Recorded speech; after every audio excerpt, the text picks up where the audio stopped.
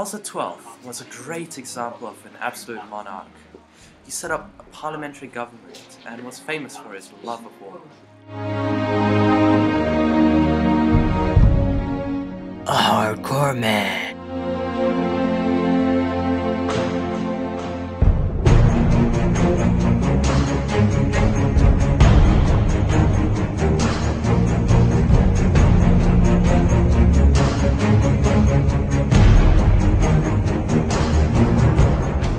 He succeeded in his invasion of Norway and Denmark.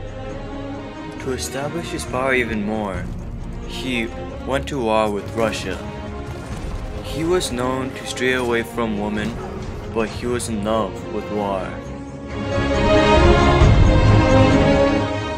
On top of that, he won the Battle of XII and captured many cities of the Commonwealth. And as if that weren't enough, he planned an invasion of the Russian heartland. He allied himself with several nations, most notably the Ukrainian Cossacks. He secured his favorite victory in the Battle of Polotsk, despite being outnumbered 1-3 against the Russians.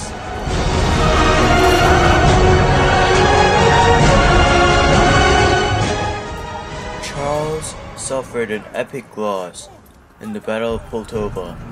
This was considered to be the downfall of the Swedish Empire.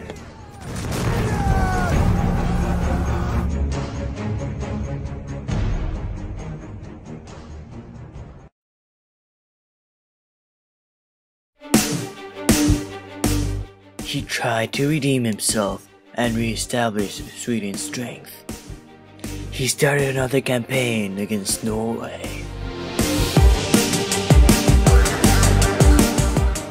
While inspecting a trench in Norway, he got shot in the head. But was it an assassination? Find out when you watch it.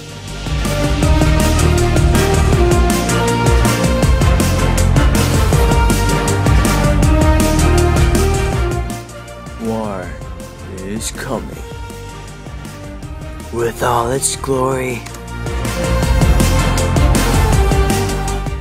and all its horror.